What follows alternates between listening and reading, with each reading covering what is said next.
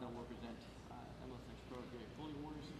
For you overall, talk about what that means to you to kind of represent the team and the club at an event like that, and just kind of continue this year where you've just kind of seen progress and you played a big role in other tournaments as well.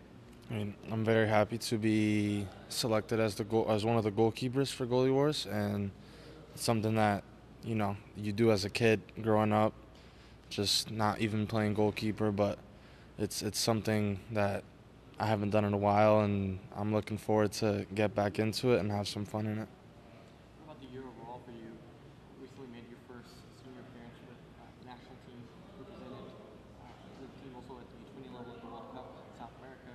What was that experience like, and how has that helped you kind of develop as a player so far? I mean, they've been great experiences. I understand what work needs to be done as well, because all the results that we got were, ones that we weren't looking for. But at the end of the day, I gained some new learning experiences from them, also some life lessons as well, as to what I want to work on what I look to work on once I got back here, and what I'm currently working on in the goal.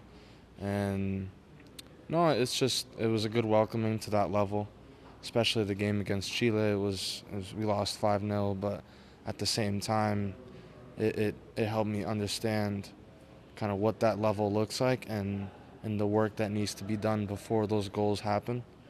But no, they served as amazing experiences, definitely unforgettable as well. Xavier, touching up on that, getting called up to the U20 World Cup, and then getting your first senior team call up for the Dominican Republic. Last year when you came into the team, to now, what experiences have you gained, or how have your experiences turned positive?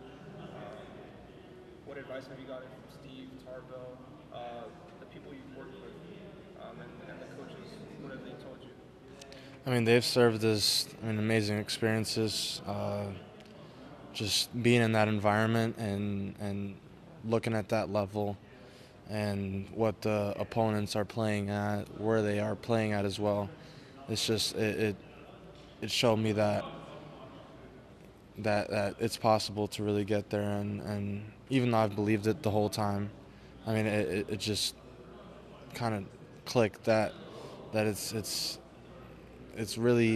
not easy to play at the level, but at the same time it's definitely a possibility in the near future, and to keep playing those games, that was awesome for me and my development as well. And just for the advice that I've received from Tarbell and Steve, it's just been kind of small stuff, like just in the goal stuff, and just goalkeeper things, as in positioning and ending the play early, and supporting my center backs, my defenders on those aspects that lead to the goal. Yeah, I mean, you're around world-class players here in the team, and players that you've faced against, like Chile.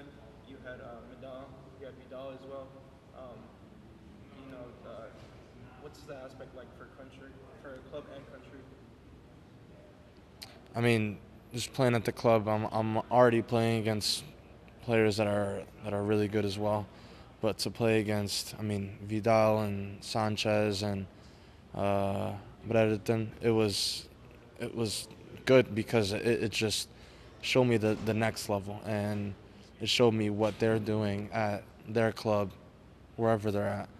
But yeah, no, it was very difficult. I mean, you get 3 scissor kicks shot on you in the same kind of half. It's not easy to kind of come up big against that, but at the end of the day, if you want to make it to the next level, that's what you have to do.